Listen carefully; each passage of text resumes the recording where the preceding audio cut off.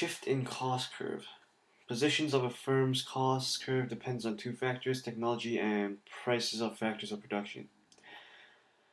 Now, technological changes influences both the productivity and cost curves. An increase in productivity shifts the average and marginal product curves upward, and the average and marginal cost curves downward.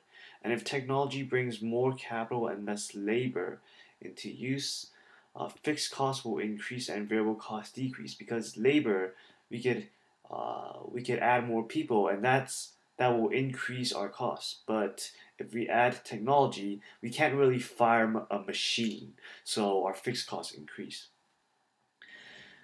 So in such cases, the average total cost curve increases at low output levels and decrease at high output levels.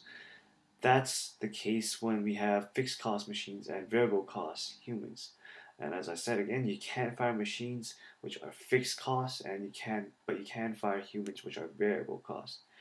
And this is representative of the idea of diminishing marginal returns. Now, the price of factors of production. An increase in the price of a factor of production increases costs and shifts the cost curves. An increase in long costs or an increase in fixed costs shifts the total cost and average total cost curves upward, but it does not shift the marginal cost curve. And an increase in variable costs shifts the total cost curve and the average total cost curve and the MC curve upward. And that's all I want to talk about for short run costs. Now we're finally onto the section of long run costs.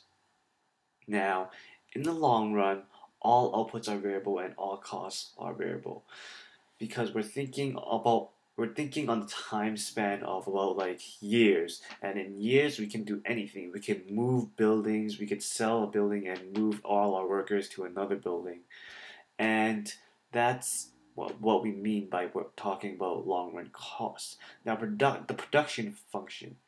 The behavior of long run costs depends upon the firm's production function. Now, the production function is the relationship between the maximum output attainable and the quantity of both capital and labor that we have. Now, as our plant size increases, the output for a given quantity of labor also increases. So when the quantity of labor increases, the diminishing returns occur for each plant. And that's what we have here. You could see that when we have one plant, and well, actually, I have no idea what the hell is going on here, so I'm just gonna stop this video here, take a look at what's going on here, because I made this script a long time ago, and then we'll come back to it. So please rate, comment, and subscribe if you haven't already, and I'll catch you guys later after I figured out what the heck I was doing on here. It's about midnight and worked 12 hours, and I'm pooped out of my mind.